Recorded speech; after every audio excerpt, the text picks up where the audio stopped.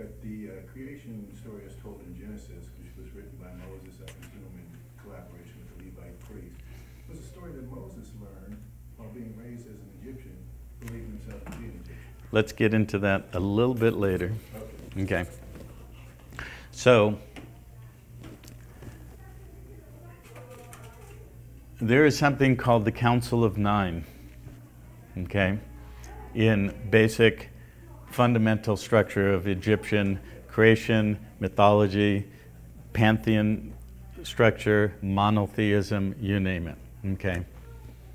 At the head of the Council of Nine was this guy named Anu.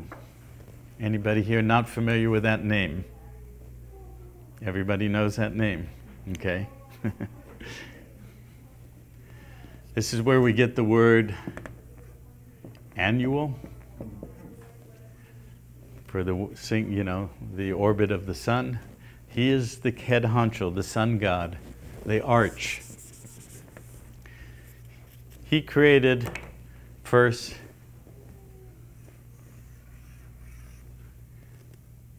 what basically was the earth, sky, or earth, air, water, and fire, the four elements, right? They had specific names. In fact, here's a translation of the Egyptian Book of the Dead I've been reading recently. Let me give you the names of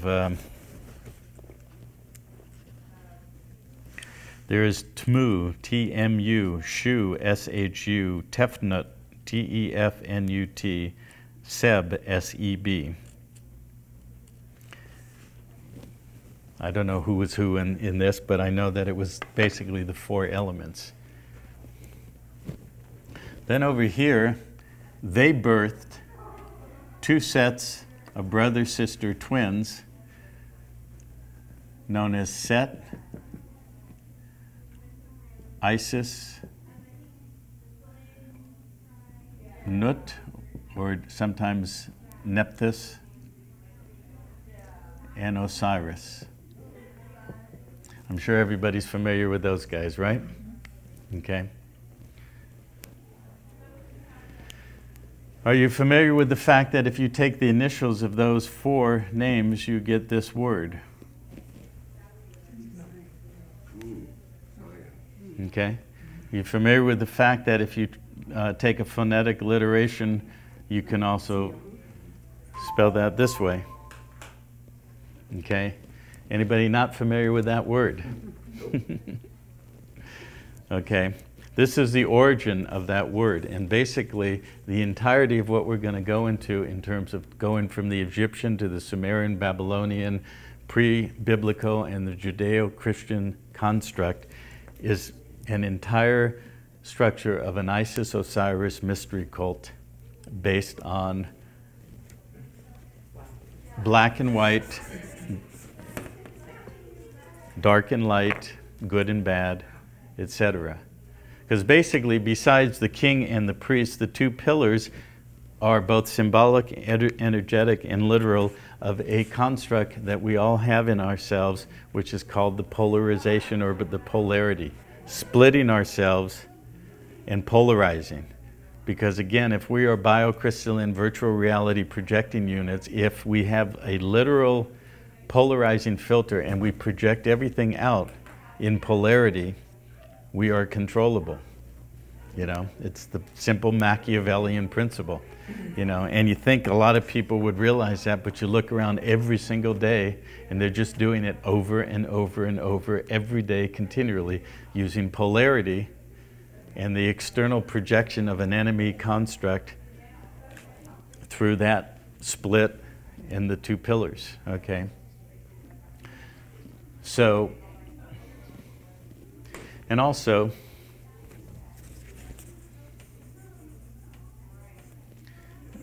if we take these two letters, we have a binary code, on, off, on, off, on, off, the male-female aspect, okay? Whether you have alternating current here or a binary code as the basis of all these electrical digital units that we walk around.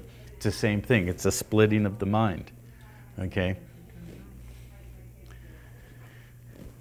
It's also the number 10, if you noticed, in Roman numerals. So, no, not Roman, that's Arabic. But anyways, let's go to the story. What is the basis, what is the fundamental building block of the Isis-Osiris mystery cult? Okay. Well, basically, Isis and Osiris were the twins of light. And Set and Nut, or Set and Nephthys, were the twins of darkness, right? Or day and night, black and white. So, Set was jealous of Osiris, the evil twin, or the doppelganger, the projection outside of ourselves of our own, evil twin or, opposite or what have you. Isis was off shopping in Paris or something. I like that. And Set murdered Osiris. Anybody not familiar with that story? So most of you have heard this? Okay, I mean the basics. Do you know that then, after he killed him, Set dismembered Osiris's body and spread it out along the Nile River? Okay.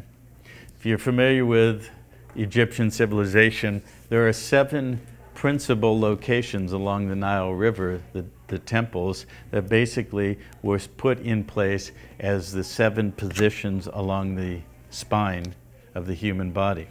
And there was initiatory processes that you went through, moving through the chakras during your process of going through the Egyptian mystery schools to integrate yourself. Okay?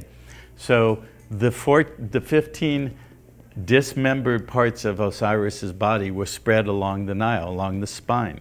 Okay? Now if you take the human body and you disarticulate it, an articulation is a major joint. Okay? A wrist, an elbow, or a shoulder, a hip, a knee, or an ankle. So if you divide the 3 parts, you have 3 on each arm, 3 on each leg. Your foot, your calf, shin, and your thigh. Okay? So there's 12 of the 15 parts. The 13th is the waist, the 14th is the neck. Okay? Disarticulating, but where's the 15th? Okay? Okay, this is a male. So what is the 15th part? The male phallus. Okay? Well, the story goes that Isis returned from her shopping trip and found out that this had occurred and went looking for all his parts. Found 14 of the 15. Okay?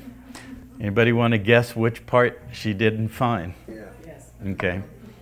Okay, so she put him back together and created an artificial phallus and then impregnated herself and became pregnant and birthed the prodigal son named Horus. Okay, this is where the Immaculate Conception story comes from. This is where the prodigal son who will rise again, all of that, Horus. So when Horus rises, he will rise on the horizon. Okay? And when the light is killed, the sun is killed by the dark evil twin. The sun is Set. Okay? I got that from Jordan. No, really? Jordan Maxwell. Okay? So there's that daily arch of the sun. Rising sun, extinguishment of the light. So the male principle, the masculine principle, has been dismembered. Okay? metaphorically in a myth or a creation story, energetically as part of the primary control structure of the human population. Okay? Because what is the masculine principle? It is electrical in nature. It is directive in force, being held by the magnetic principle of the feminine. Okay? You have the basic fundamental building block of electromagnetism, creating the magnetic field and directing energy or current through the masculine, right? Now, if the masculine has been dismembered at the root chakra, what's going to happen? And it doesn't matter male or female body, doesn't matter what equipment you have in the body you're currently occupying. I'm talking about the energetic of any human body. Okay. Pardon?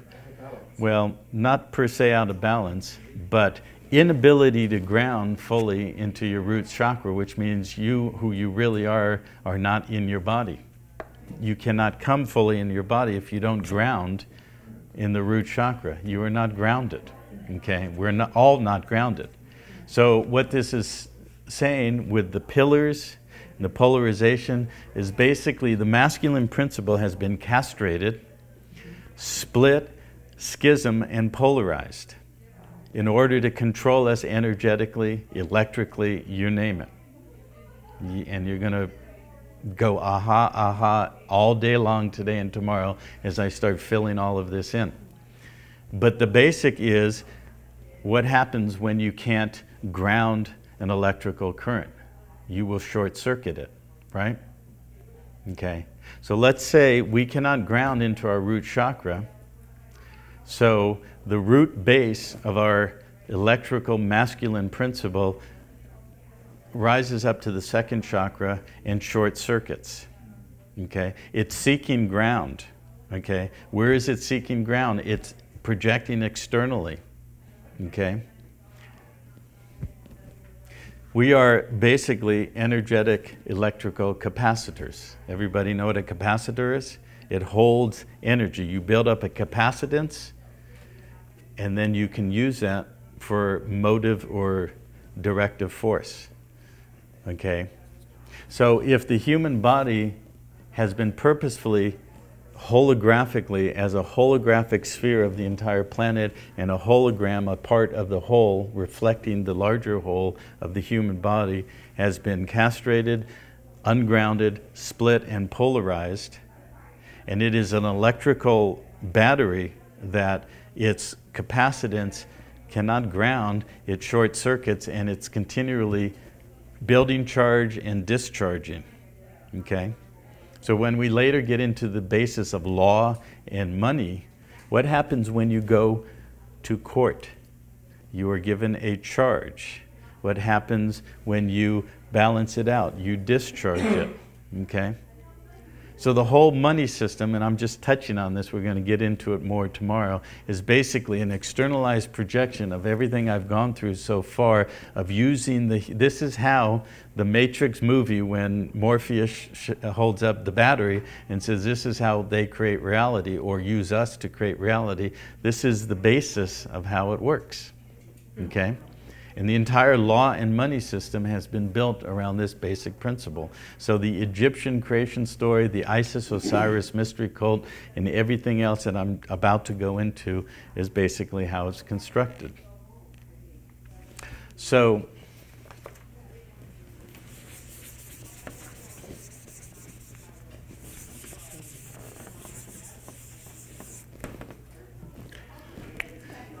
you have basically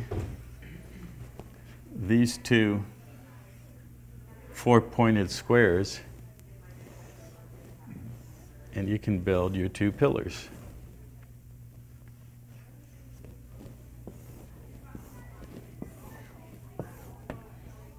So you have the four elements and you have dark and light.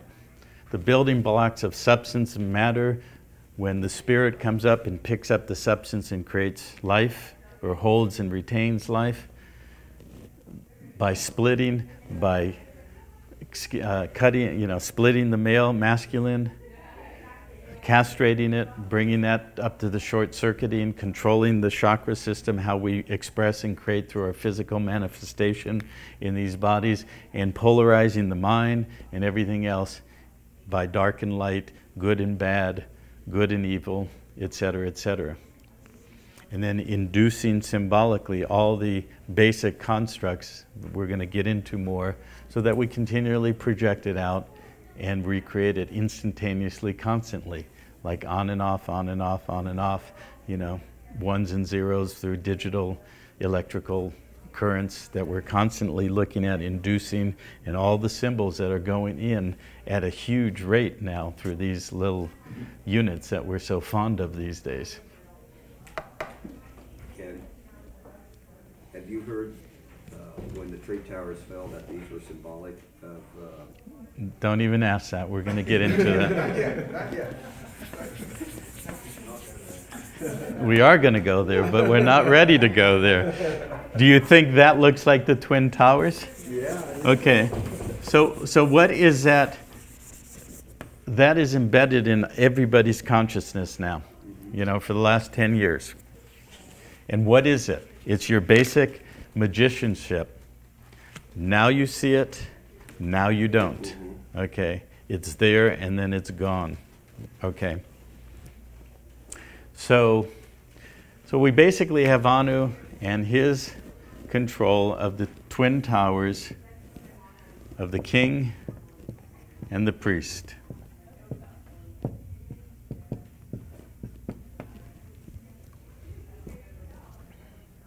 Controlling the law and the land, using the human battery system to split, polarize, castrate, unground. And what does that do when the male principle is not grounded? It creates impotence and rage. Okay? What characterizes our entire civilization? Male impotence and male rage, expressed through dominance, violence, and suppression of the feminine principle instead of being in balance. Anybody have an objection to that description of our current civilization? Okay. So the priests controlled the temples.